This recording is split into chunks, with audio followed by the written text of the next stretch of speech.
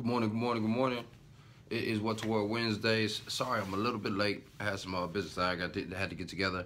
Yo, What to Wear Wednesdays. We still talking about Black History Month. We moved from Valentine's Day to Black History Month. And I just kind of wanted to talk to my melanated folks, you know what I'm saying, my melanated men for a second, about our color schemes and stuff that works for us that may not work for other people. And this is why I'm actually going to start gearing my channel more towards black men. Now, this is not to say that my white homies, my Latino homies can't watch the channel. Please, you know what I'm saying, make sure that you subscribe and you have this conversation as well, especially my Latino homies, because you guys tend to have the same type of melanated color that we start out for our light-skinned brothers, you know what I'm saying? So because of that, the reason why I wanted to have this conversation is because online I've been noticing that there's not a lot of stuff for black men, for melanated men to really get an understanding of their color scheme. And then also with our culture, with it being, whether it be hip-hop, whether it be R&B and blues, we tend to wear and move in a very different manner. You know, the culture here is church-oriented or very group-oriented. Even if we beefing or we having issues, we still gather together in groups, and so we move more in groupthink, and we influence people, I think, more because of groupthink. And so I wanted to make sure that we're having that conversation. So again, it's always still going to be about your consciousness, about the construction of your character, and ultimately about the communication in your communities. And because of that, I want to make sure that I'm having that conversation with the fellas, you know, who got some color, got some coily, kinky hair, and make sure that we have that. So What to Wear Wednesdays today, one of the things that a lot of guys who are of brown skin or have tans and, you know, who are darker, we fail to realize that we wear color really, really well.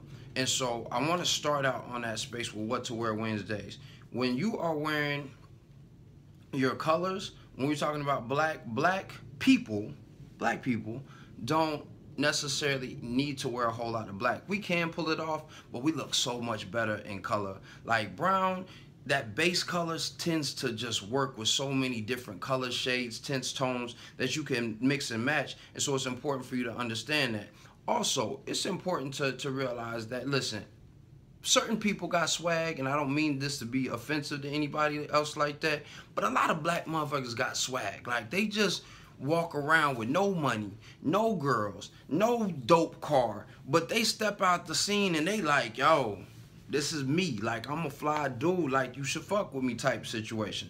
You know, I keep it all the way 100. I drive a Scion, but you still gonna see me step out in a suit. And I'm driving a Scion because it's affordable and it's paid off. You dig what I'm saying? So I don't allow that to deter who I am and what I represent.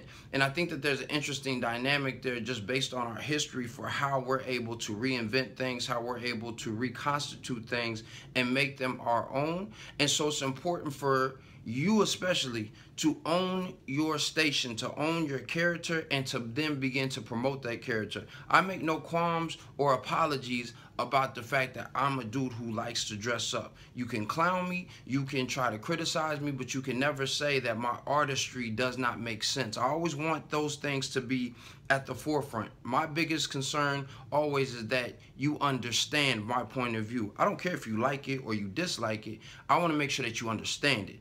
And if you understand it, then you got to respect it. And if you respect it, the more you see it, the more you're guaranteed to love it. Not because it's something that is in line with you, but because it's something that's authentic and it's real. And real will always recognize real. So, and when you're wearing your pieces, number one, make sure that you're paying attention to the fact that you probably are going to wear color, if you're a melanated person, better than, or easier, I shouldn't say better, easier than, you know, some of my white and Caucasian counterparts. They're going to have a tougher time because they have to pay attention to some other things. Now, as we continue to grow on this channel and you continue to evolve and learn more about this, we're going to start talking about undertones and the other tints and other complements that are going to help build your color scheme and your color story.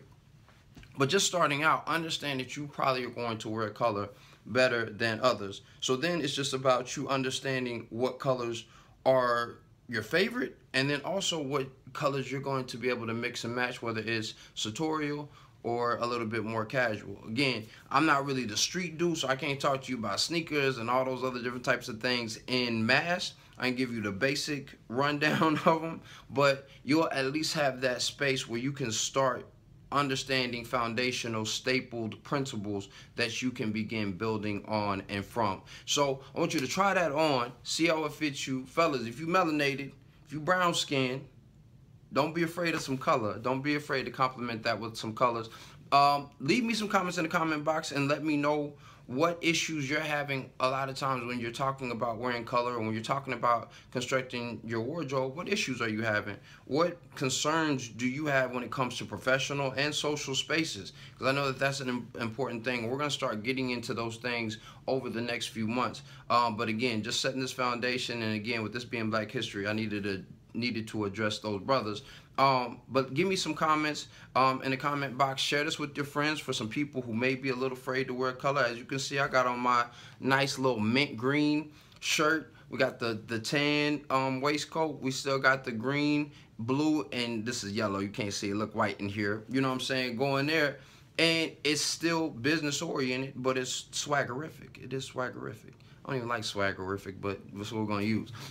So make sure that you are following me, subscribe. If you're feeling the vibe, make sure you give this a thumbs up. And like I said, leave me some comments in the comment box telling me what you are looking to express through your color, through the construction of that look. And, you know, maybe you disagree with the fact that brown and melanated skinned men wear color well.